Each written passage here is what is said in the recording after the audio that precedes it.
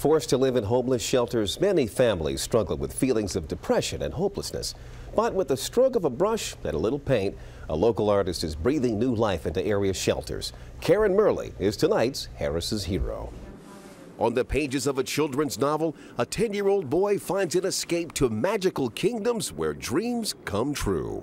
One day I want to become an artist. Far from the tiny room he shares with his mother in a D.C. homeless shelter. He has sickle cell disease, so he's sick a lot. We've been going through a lot of hospitalizations and blood transfusions and things like that.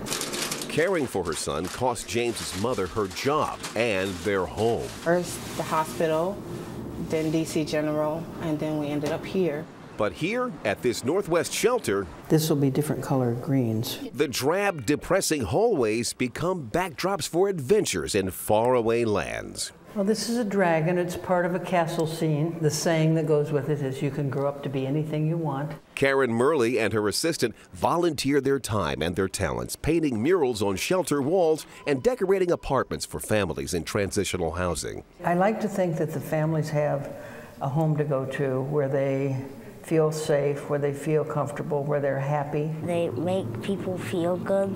And feel inspired. Murley's tree mural gives James an idea for his own mural. People gathering around a tree like this dead tree, and they want to make it live again. It's wonderful because to me children have such potential, and if they can get any bit of encouragement in any way, I think that it's a great achievement.